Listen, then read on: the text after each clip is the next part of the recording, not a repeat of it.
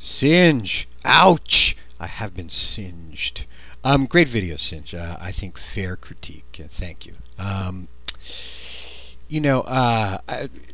apologize if I offended or if you found it offensive. Here's the thing. I was thinking of the atheist community against the backdrop of a religious brotherhood, and in particular the Islamic Ummah. Um, and I do think we abuse the word community. So that contrast accounts for my, the strength of my.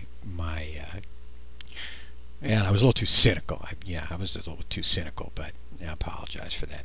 But my point is still valid. You'd brought up the example of vote botting and people needing support, atheists needing support. But you see, this galvanization of into a community, I'll say, this galvanization into a loosely knit community is caused by an external force. It's caused by the oppression and the attacks. In the absence of that oppression, in the absence of those attacks, if, for instance, all of a sudden no one were attacking atheists, wouldn't those bonds dissolve and people sort of tend to go their own way? Maybe a few individual relationships would sustain, but so it basically goes back to my point that there is not a positive thing of substance at the core of that community, if we want to call it a community. So that's basically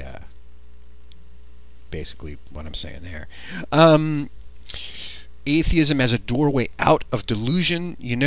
I think that's a belief, Singe, that atheism is not a delusion and that various religious beliefs are delusion. I think that's a belief. I prefer to keep an open mind on that stuff. The beliefs are dangerous. I had a great conversation with Sandform, and I'll come back to this in a little while when I talk about the call to responsibility among atheists.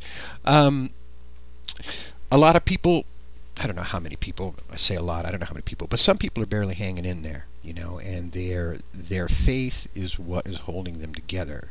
So part of my video was really a call to responsibility among my fellow atheists, to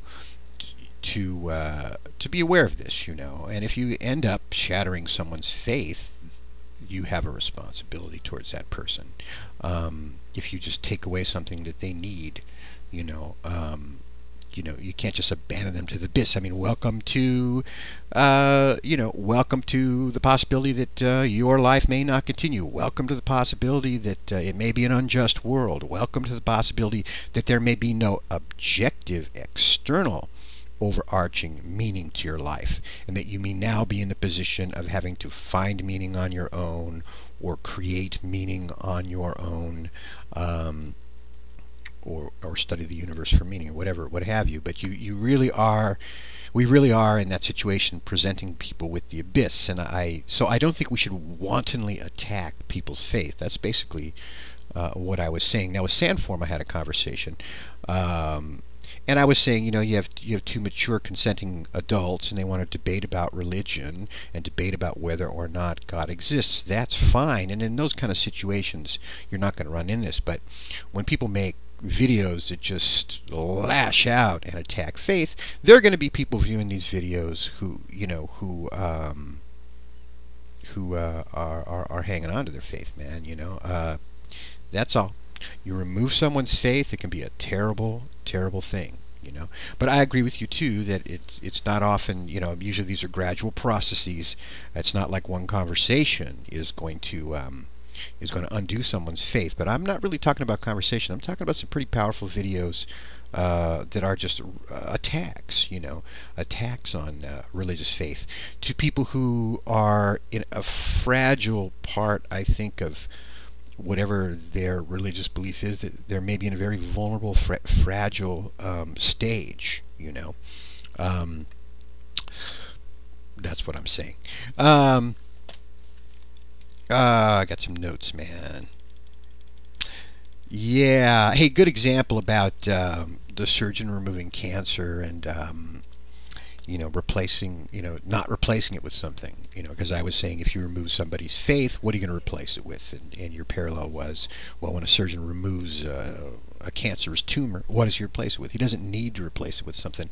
So it's a good example, but I don't think it's completely applicable to this situation, because if you remove a cancerous tumor from somebody, it's not going to risk they're not going to decompensate psychologically. There's no risk of decompensating psychologically, and we know that a tumor is bad, there's plenty of evidence that tumors are bad. But when it comes to whether or not gods exist or a particular god exists, most of this is beyond evidence. You'd pointed out that attributes attributed to certain gods are completely contradictory.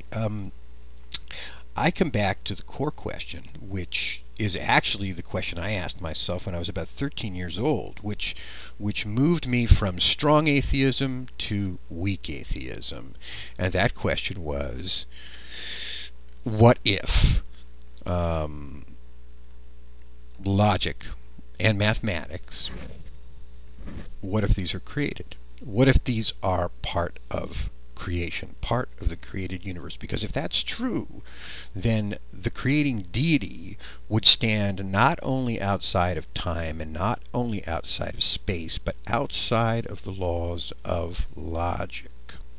Now, I realize that has lots of strange complications, but it could be true. I mean, logic could be just the rules by which this universe functions.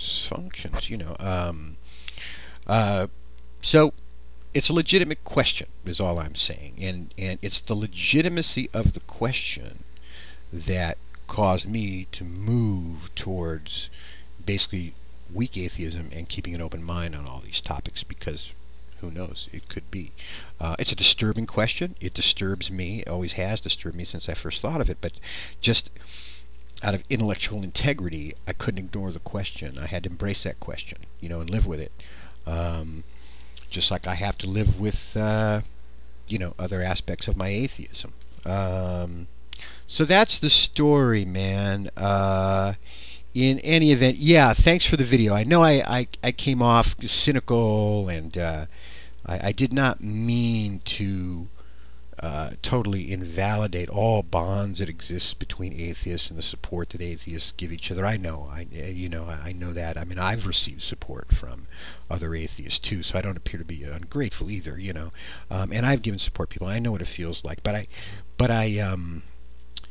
have to say I still come back to those bonds, that not being based on its own independent substance, for lack of a better word, but in this case being the result of an outside negative force and its response to that. You oppress any group, you're going to galvanize it into some sort of community. That's a story, Singe. Great video. Thanks a lot. Bye-bye.